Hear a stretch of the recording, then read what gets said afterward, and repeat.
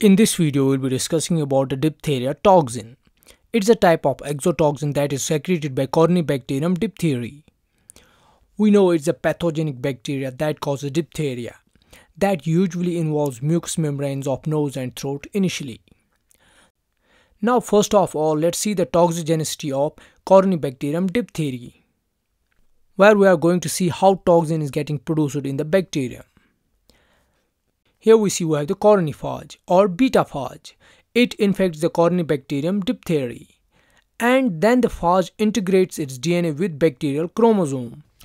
And one important thing to be noted here is that the phage DNA contains the tox gene. So we can say tox gene of phage integrates with the Corynebacterium diphtheria, and we get the tox gene lysogenized.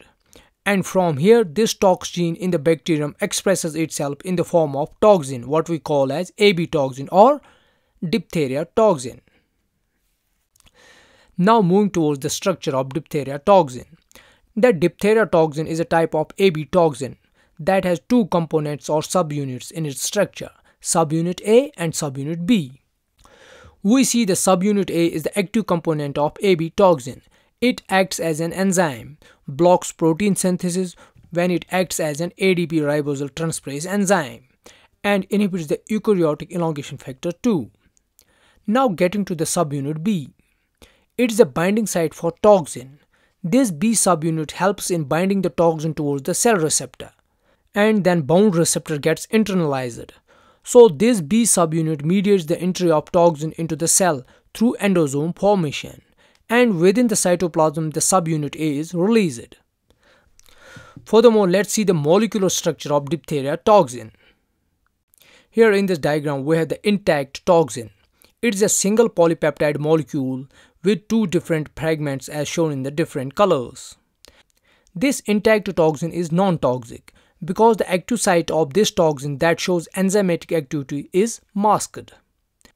Then within the host cell we get the proteolytic cleavage of intact toxin and reduction of disulfide bonds, which yields two polypeptide fragments.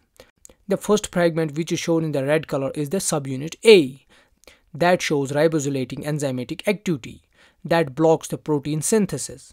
And it must be noted here that this subunit A only gets activated once it's cleaved off from the polypeptide structure. And on the other hand, we have subunit B, which is made from two fragments. One fragment is for receptor binding and other one is for translocation. Furthermore, let's see the schematic structure of diphtheria toxin. Here we see we have the three structural domains depicted as R, C and T domain. The R domain is the receptor domain, the T domain is the translocation domain, and C domain is the catalytic domain of diphtheria toxin.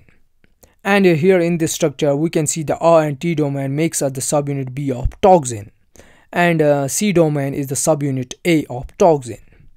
And we know this R domain is for receptor binding as it mediates the receptor mediated endocytosis of toxin. Then we have the T domain that initiates the pH induced conformational change which triggers the insertion of domain into the endosome structure. That means it helps in translocation. And finally we have the C domain.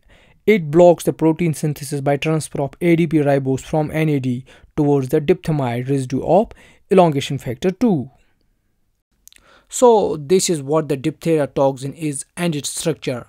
In the next video, we'll be discussing its mechanism of action. I hope you like the video. If you like it, give it a thumbs up. You can support my work on Patreon or YouTube and make sure to subscribe to the channel. Thanks.